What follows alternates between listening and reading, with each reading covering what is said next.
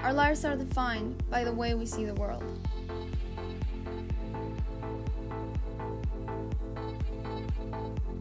So let's reimagine, reimagine, and reimagine again.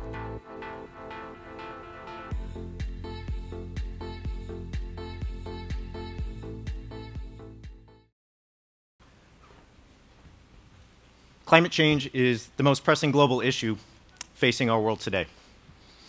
And it will inevitably affect younger generations the most. The world young people are inheriting is under threat. And in order to create a sustainable future, we must undertake urgent and strategic action. One of the reactions to our climate emergency has been a push to enroll students in STEM programs. Not only is STEM a way to prepare oneself for multiple well-paying career opportunities, but it's a means to train future scientists and leaders who can shape policies that will lead to a more sustainable future. The major issue with this plan is that scientific evidence has not been enough to convince everyone of the urgency of this crisis.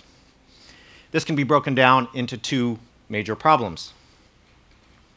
First is the information problem.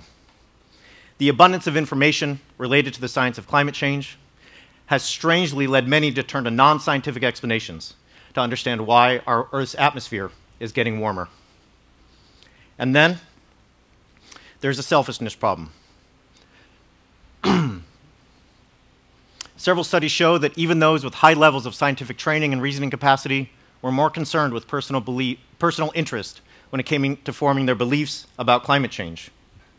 In other words, even those trained to think scientifically often form their beliefs according to personal needs instead of facts or evidence. One of the strange realities of the human condition is that it often takes more than logic and evidence to transform our thinking, our behavior, our actions. How can we form the kind of intellectual and moral traits needed to overcome the information and selfishness problems? How can we confront the climate emergency with patience, empathy, and resolve? This is where the humanities come in. Now, the humanities are not in fashion. Every time I look up, there's a new article explaining why history, religion, philosophy, and literature are dwindling into the dustbin of the past. At a time when our phones demand constant attention, when social media dominates our lives, when reading seems impossible and irrelevant, I think books have a chance to help us save the world. Now, critics will say that even if reading Jane Austen's novels or digging into Plato's dialogues is interesting, it's not going to help you get a job, and it's not going to help us face the climate crisis. One response is that the humanities are, in fact, pretty good at getting people jobs. Statistically, philosophy and English majors score among the highest on the LSAT. And increasingly, tech firms want to hire candidates with highly cultivated, critical thinking skills. The humanities prepare people for big-time jobs in unexpected ways. But there's another reason they're valuable in the 21st century. They form individuals and communities with the virtues of patience and empathy.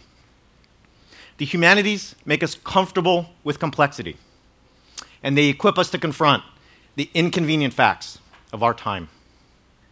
In that sense, they are vital for forming a generation that will work smartly and cooperatively to overcome this climate emergency. While many are willing to write off the humanities as an unnecessary educational indulgence, athletics programs are held up as spaces in which students learn teamwork, goal setting, and the power of determination and collective action.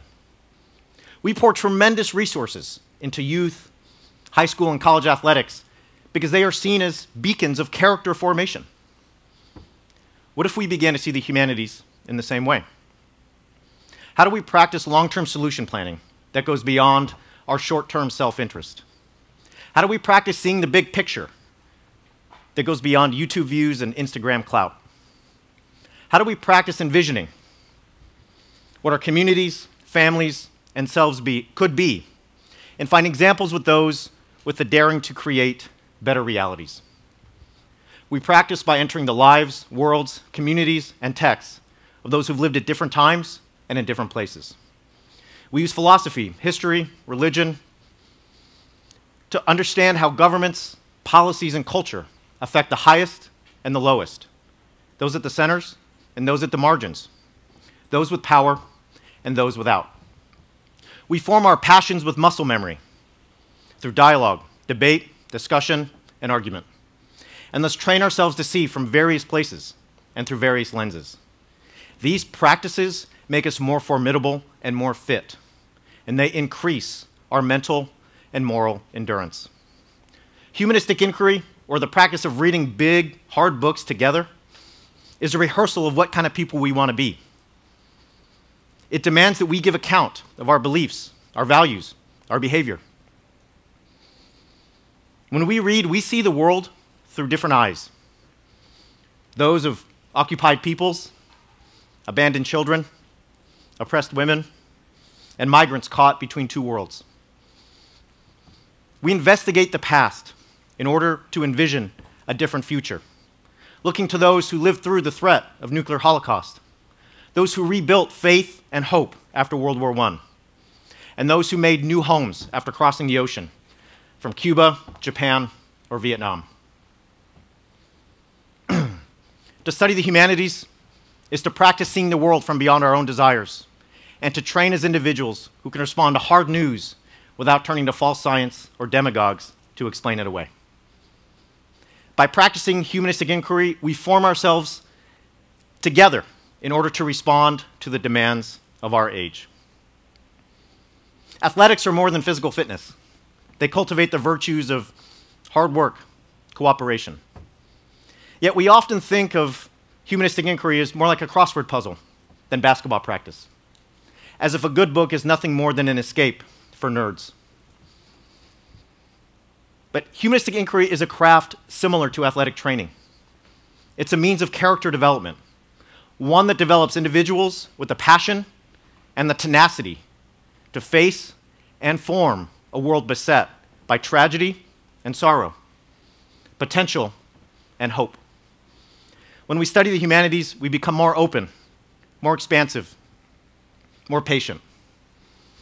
We mold ourselves into the kinds of people who can accurately interpret information and instinctively put themselves in other people's shoes when trying to determine the best course of action.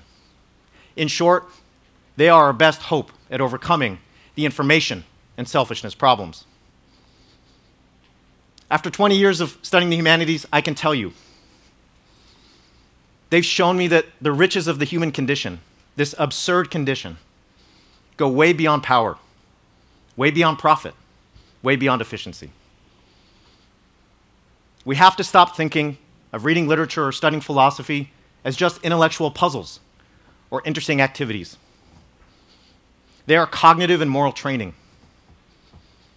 Books are the tools of civic warriors, the weapons of a generation that will save the world. Thank you.